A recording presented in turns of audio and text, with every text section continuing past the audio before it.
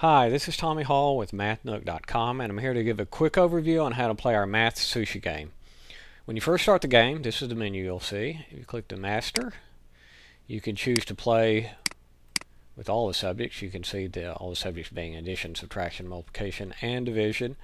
If I was to click Start now, I would play with all these operations in play. If I wanted to just do addition and subtraction problems, I just unhighlight those, click those to unhighlight them. Okay, let's look at the main menu. And when you first start up, I recommend the Dojo levels. They're the kind of the training ground. And then once you're happy with that and feel comfortable doing that, you can switch over to the master levels. Let's take a look at the Dojo levels. And you have 15 levels, and you can see that I've gotten all three basically stars here, but for the stars, instead of being stars, are sushi. And these I haven't done yet, the ones that are not highlighted. Right now, if I play these levels, it'll be addition only. And I can click this arrow over here and it'll take me to subtraction, multiplication, division, and I can go back to addition. You can choose to play medium, hard, or easy. I'll be playing the easy level, but before we do that, I'd like to kind of give you a idea of what the game will look like and what you'll need to do. It's much easier for me to do it from a static image when I'm not playing versus it gets a little hectic, so I thought I'd kind of show you what goes on and what everything means here. Now, this is your kitchen, your sushi restaurant. This is you, the master sushi chef, and these are your customers. Now, these bars under here represent how long they've been waiting. Green, they've just got there, they haven't been waiting too long. And the yellow, it's about halfway down, it's yellow. This customer been waiting quite a while. It'll from yellow, as it gets down smaller, it'll turn red, and when it runs out, the customer will leave. So you need to take care of the customers that are obviously in the yellow and red. And above their heads, little speech bubbles, but instead of speech, it's symbols. And this customer right here has his order ready. You can see the small ticket there. This one is waiting for his sushi dish, which means you've already taken his order, and the only other symbol you'll see is a dollar sign, and that means that the customer is eaten and he's ready for you to take his money.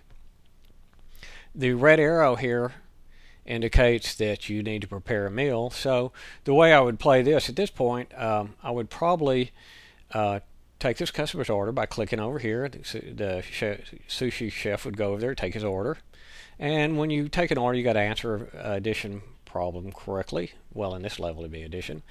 And then I would go over here and prepare the order. Click over here and the chef goes over there and you'll have to answer an addition problem. And at that point the meal will be ready, and the one that is showing the sushi dish, this one here, you'll take the food to him. At that point, once you take this customer's order, the bar will turn green. He's not waiting for anything right now. He'll be waiting. He's already ordered. This one will turn green, and then you'll take care of these other ones over here. I'll go ahead and play the game, but that kind of gives you an idea on how to play. And if you want to turn off the sound, the music on and off, you toggle this button. If you want to toggle the sound on and off, you click this button, and this button pauses the game. Okay, let's take a look at the game, and I'm going to actually go through and play the first level for you, see how that, so you can see how that works out, even though I played it before. And here we are. No customers yet. Some will come up. There's one right now. I'm going to click on him, take his order. 4 plus 1 is equal to 5. I'm going to click 5. And now the red arrows over there means I have a dish to prepare. And I could have taken the order from that other customer, but there's no reason to. He's still in green over here, but I'll go ahead and take it now. 15.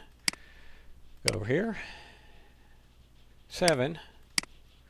And this one's getting a little bit down. I'm going to take his order. Now, if you click the wrong answer, you can always just scroll through there, keep clicking the numbers until you clear it. Go ahead and take his money. 13. I better speed up. Oop. I didn't click 13. There we go. I thought I'd clicked it. Let's get this one. Take his order. 7. I'm kind of in a rush here. And I get this one. I got his food. I'd already prepared it. And I'm going to have another one to prepare, but I'm going to go over and give it to him. This one's getting a little bit down. I got to prepare his meal. So you have all kind of cues up here on what you need to do. If there's a red arrow over there in the middle, that means you need to prepare a meal. And this one's ready to pay. And this one's ready to pay. I'm going to go ahead and show you what I was talking about earlier. If I accidentally type in 1-3, that's the wrong answer. There's no erase button, so I just want 7. So I'm going to do 0, 7, and hit equal. It just kind of wraps around on that.